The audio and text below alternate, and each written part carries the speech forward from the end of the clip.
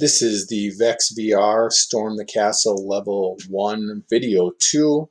In the previous program or video, we wrote the program using the function of driving forward until the down eye detects red. And now we're going to see if our degrees or our estimates worked out.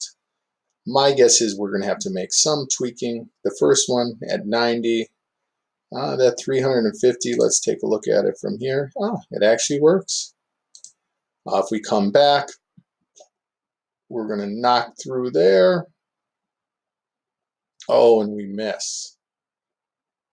But on the turnaround, it catches it. So there's a little bit of luck in the programming there. And we can see, in fact, we do reach that.